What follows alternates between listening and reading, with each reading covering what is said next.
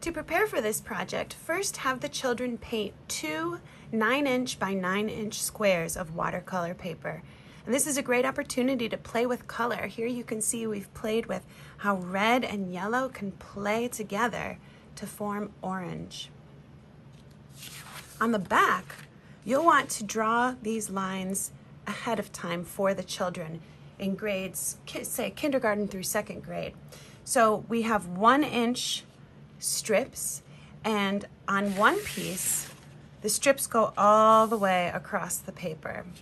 And on the other piece, we have green lines for go and a red line for stop up here at the top. So we'll be practicing cutting straight lines, and we'll also be practicing stopping right at that point. Here's a set that's already been cut out, and I'm ready to weave.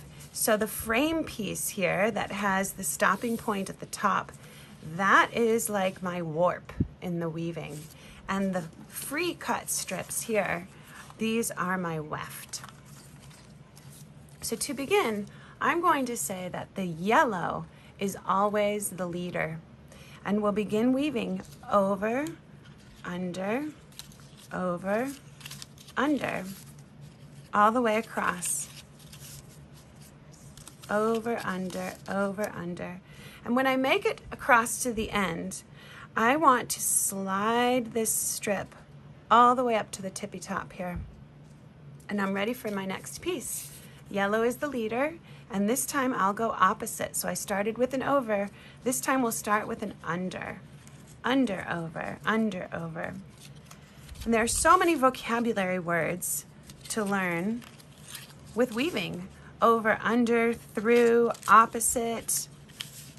A great activity to do before weaving day has arrived, or perhaps while you're waiting for your watercolor paper to dry, is to go outside and set up a little obstacle course for the children with all sorts of things that they can jump over and crawl under and through.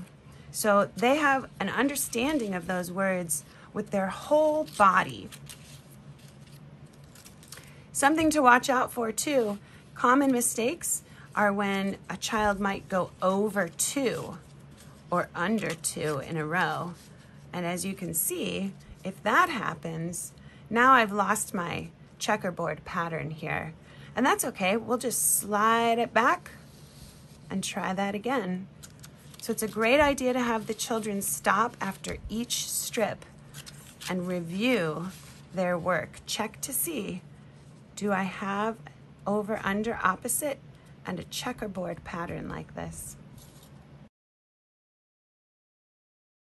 Both of my hands are involved, so I have this bilateral coordinated movement again.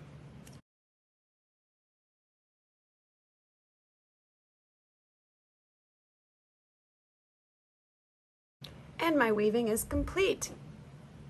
To finish, I need to go around and lock down all my little windows that are open here on the edges. So you can do this with a little bit of white glue or a glue stick. And using white glue is a skill in itself, how to use just a tiny little bit at a time.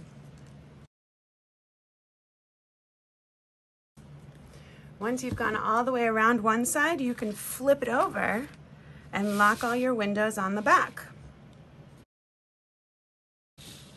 And there we go. My project is complete. Happy weaving!